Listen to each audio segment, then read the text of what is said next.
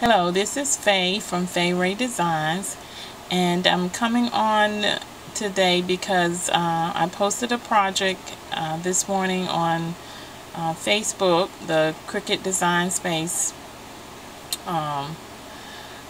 area, and a number of people liked the idea, which is not a new idea, but it's just one that I came up with this morning. And it's funny how I came up with it. I was writing out some bills to mail this morning, and I thought to myself, I wonder if my Cricut Explore can address envelopes. And so of course I had to try it, so I went and to my Explorer, and of course it does, and it does it very nicely. So as I said, a number of people asked for a video because some people learn better by seeing others actually doing it, and so I decided to do a quick video to show how I address envelopes with a Cricut Explorer. So the first thing that I did was to measure my envelope, and you may have to do that because I'm sure envelope sizes vary. And let me grab one of the envelopes quick.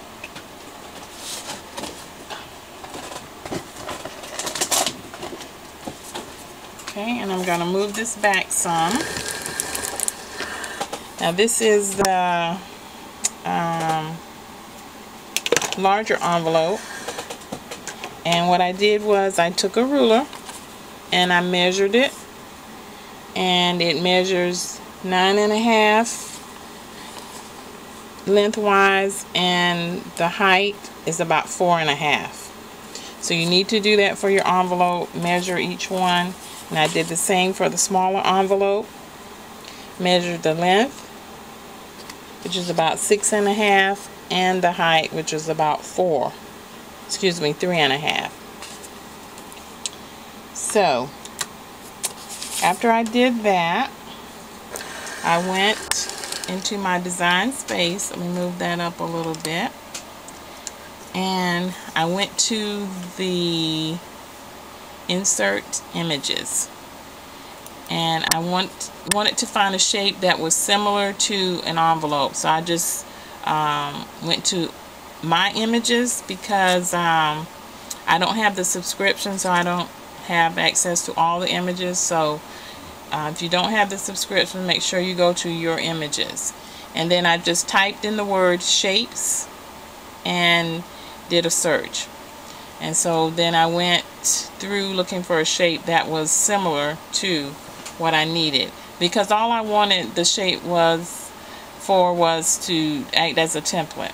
So I found one. This is a rectangular shape that's on the Don Juan cartridge, and so that's the shape that I used. So I brought the shape onto the canvas, and I turned it 90 degrees. Of course, you know, if you catch this handle here and move it around, it moves your image around.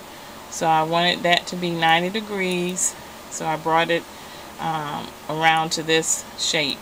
And then I wanted to size it to my large envelope, which was 9.5 by 4.25. So I grabbed the corner here and I moved it until I got to the size of 9.5. Move that up some. So I got 941, 952, and I think if you just play around with it, if you're like 951 or 952, it's not going to matter that much. So I did get it at 9.5, and then I went up here to change the height, and I want that to be 4.25, which is the same as 4.25. So I brought it down until I had the 4.25, and I'm not getting that exactly, and as I said, it probably is not going to matter. And so here I have a 2/4, so I'm gonna, there it is, 4.25. So then I brought that up here, click off of it, And now I want to add my lettering. So I go to my add text, and the lettering that I use is the Sori lettering, and I think that this particular font can only be found on the Explorer if you got the Explorer at launch from SHN. And I did get the Explorer at launch. So and I've read some of the posts on Facebook, and they also said that you may be able to purchase that font. I'm not sure, but it came with my Explorer.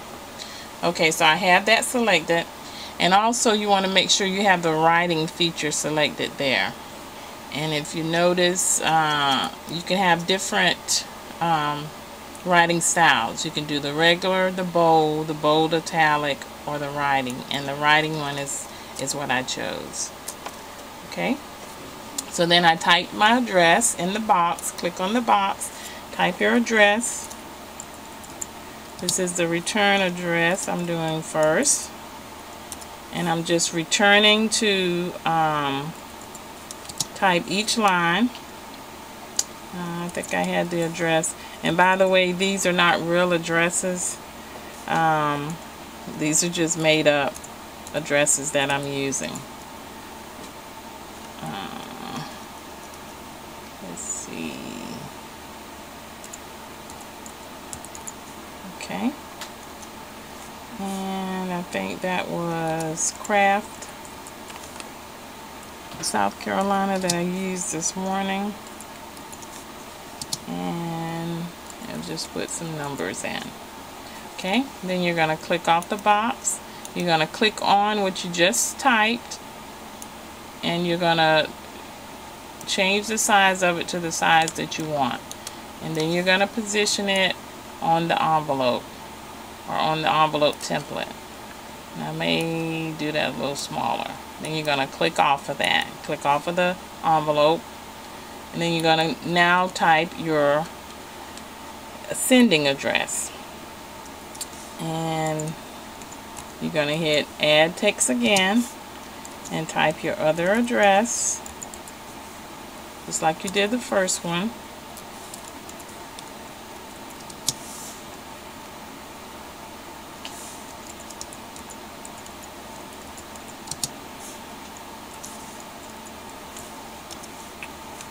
And I think that was Faraway, Maryland.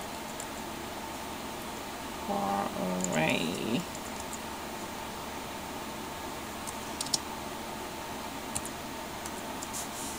I think I put 78. Okay. One more number. Okay. So again, you're going to click off of the box, click onto what you just wrote, and size that. And then you're going to take it up to where you want it on your envelope. And you may want it larger, you may want it small, about the same size. Then you're going to click off of that. Now, this is important, you don't need the box template or the envelope template anymore. So you're going to click on the envelope and you're going to delete it. And you can either cut it or delete. Cut means the same thing as delete. So I'm just going to cut it out. I don't need that. So, and you also want to make sure that your font here is going to write and not cut.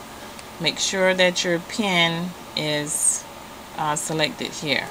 So I have that selected, and all I'm going to do is press go. It's going to take me, no, sorry, my camera gave out. Let's go back. We don't want to go to go yet. We want to highlight our writing or our address. Make sure you highlight it in the blue box. And all you do is go to the upper left corner here. I think that is a left click. Go to your upper corner, left click, and put the blue box around your address. And then you're going to go down here to your layers panel, and you're going to click attach. And the reason you do that is so that all of this writes on the one mat. Okay, now we're going to go up and press go. And as you can see, here it's going to write, and this how is going to look on the mat. And so all you're going to do is put your envelope. Let me back up some. All you're going to do is put your envelope onto your mat. And make sure you have it adhered well. And it is going to write just like you see there on the mat. And the next thing you do is press go, and you're ready to go, and it's going to beautifully write on your envelope. So I hope that helps some of you to see how to do this. Like I said in the beginning, some of us need hands-on. We need to see it, and we need to see someone actually doing it. Sometimes written instructions are not good enough. So I thank you all for commenting on my project, and hopefully I'll have some more Cricut Explore projects on my YouTube channel that you can view. And let's all of us continue to have fun, because this is really an amazing machine. Bye.